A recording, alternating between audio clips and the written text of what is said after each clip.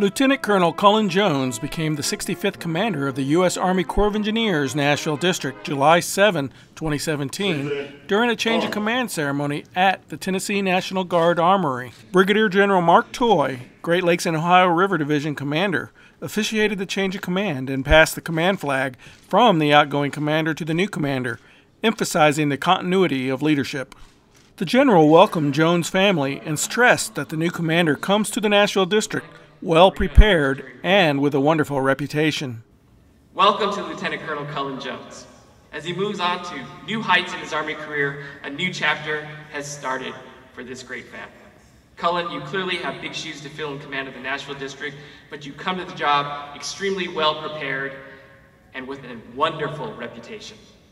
The Nashville District is gaining another truly great leader in Cullen.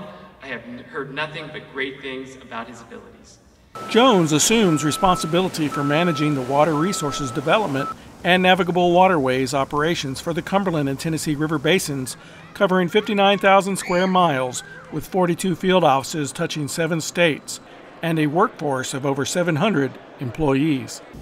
It's really hard for me to describe how excited I am to join such a high-performing organization as they strengthen the foundation, deliver the program, and achieve the Corps' vision across 7 states within the Tennessee and Cumberland River basins and for the nation.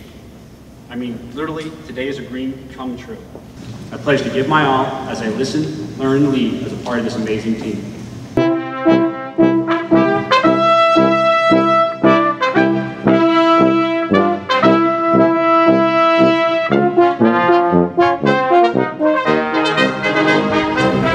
Following the ceremony, employees and guests welcomed the commander and his family to Music City with genuine Southern hospitality. This is Lee Roberts reporting for the Nashville District in Nashville, Tennessee.